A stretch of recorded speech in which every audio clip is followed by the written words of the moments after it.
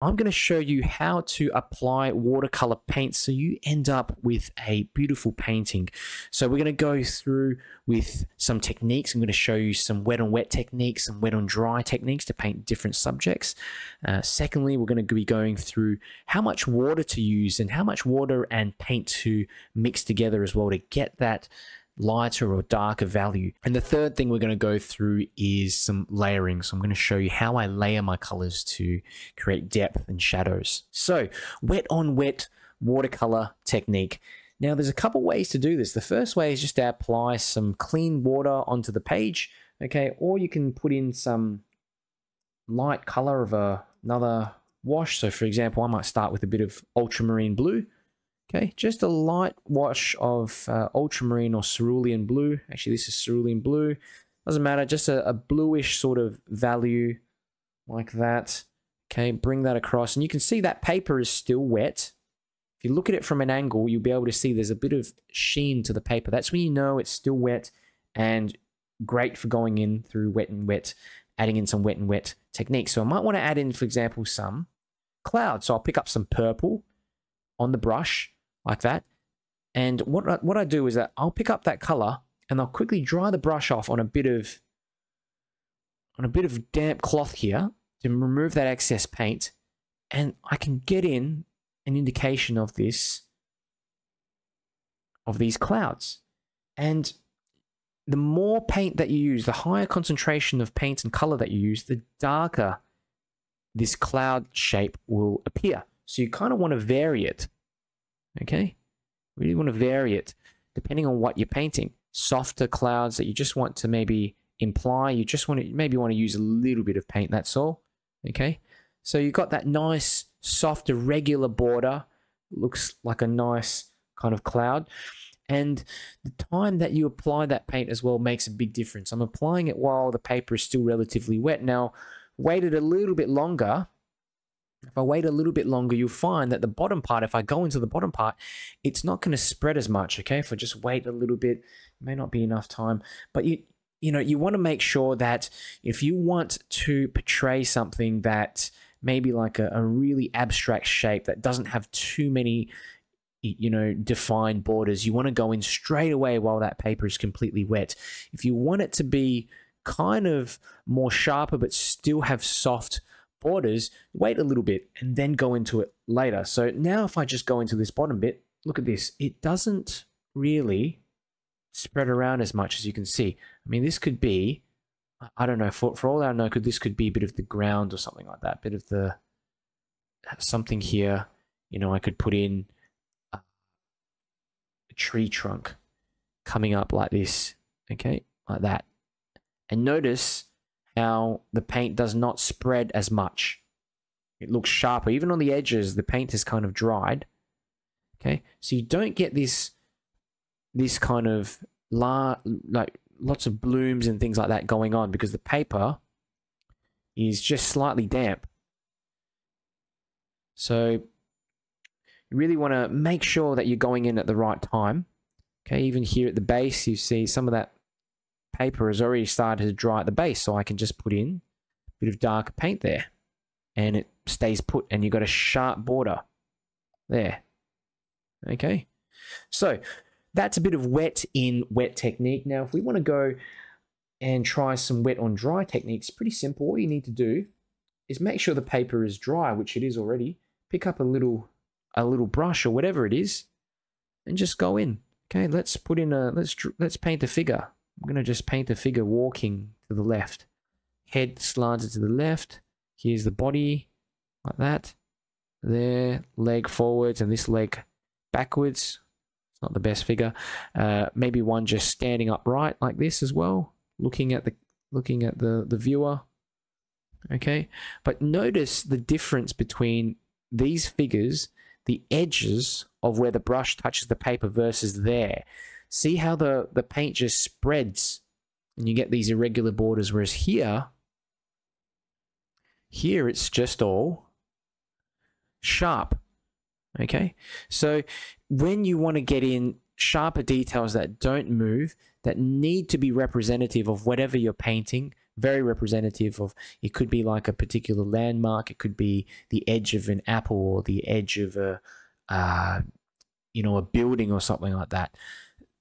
These wet on dry effects are so important in order to portray that. Like if I, for example, wanted to put a building or something in the background as well, I'm just picking up any old color. See? The edges of that building, if it's a rectangular building like that, I don't want it to just spread all over the place, paint to go everywhere, and the borders to be undefined. So as you can see, we've got ourselves a nice sharp border.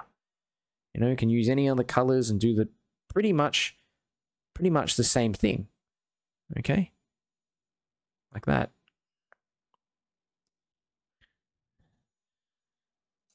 So comparing it to the left, you can just see just a stark contrast.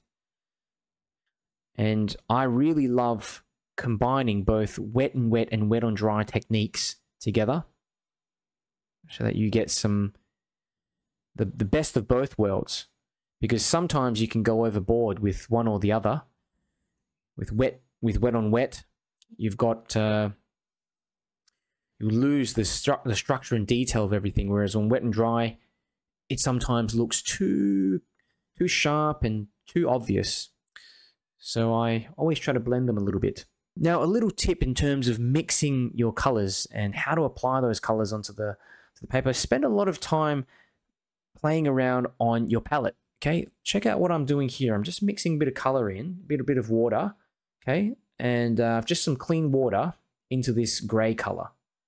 All right. Now, the more water you add in here, the lighter it's going to be. So that's a little bit of water, lots of water, like that. And if I add in a bit more paint in the water, let's try this. This becomes a little darker. Okay. As we add more paint, it becomes darker yet. And we can just keep repeating this process, and at the end of it, get a pretty dark value.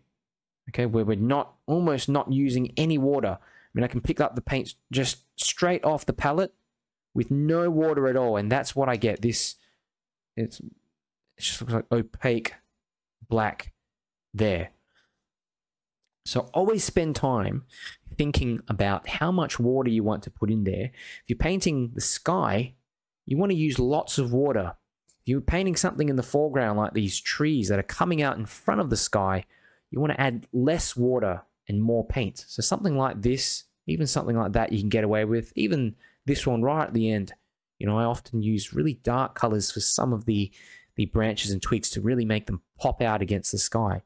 The darker you go, especially with some of these lighter backgrounds, the more contrast and the more attention you draw to that particular area.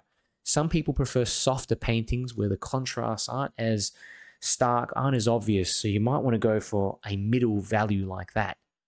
But I like to use a combination of all these sort of darker values. I have some mid values and some really dark ones for some of those other branches. So for wet in dry layering, what we want to do is basically just pick up a darker color.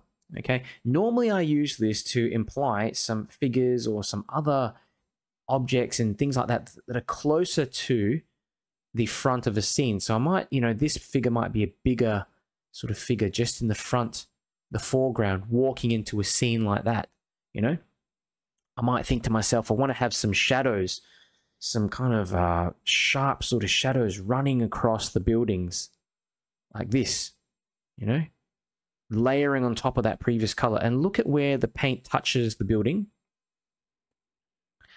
The shadow is creating this sort of sharp line here. Okay, unlike there, when you go in, when it's wet, you get these sharp sort of effects. Okay, and this allows you to make your paintings a bit more nuanced. So you've got I guess, different sort of values in the painting, because when you look around in life and you look around your reference photos as well, there are so many different colors and so many different values, lights and darks. So layering on top, wet and dry is so crucial if you want your paintings to look realistic. So this is already dried off. I can do the same thing, and I can just pick up a bit of paint and just think, oh, well, I like an idea of maybe a person walking through here, you know? Like that could be a person standing around. This could be another one here. Look at that. Look how sharp that figure has come out, you know? Just standing in the foreground. You know, it could be a case as well where you want to put in some other trees, some sharper trees in the foreground. Maybe like a big one just coming through like that, you know? Probably not the best composition, but you can do that, okay? Look at that, just coming through in the foreground because it's darker and it's sharp. It goes over everything else. If you have any questions, let me know down in the comments and I'll get back to you.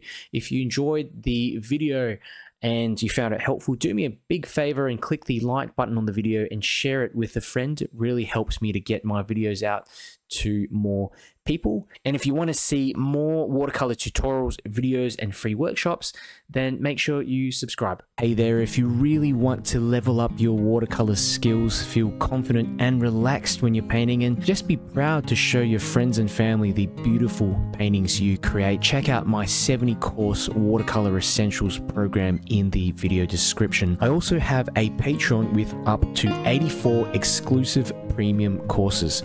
You can sign up and cancel at any time. The link is also below in the description.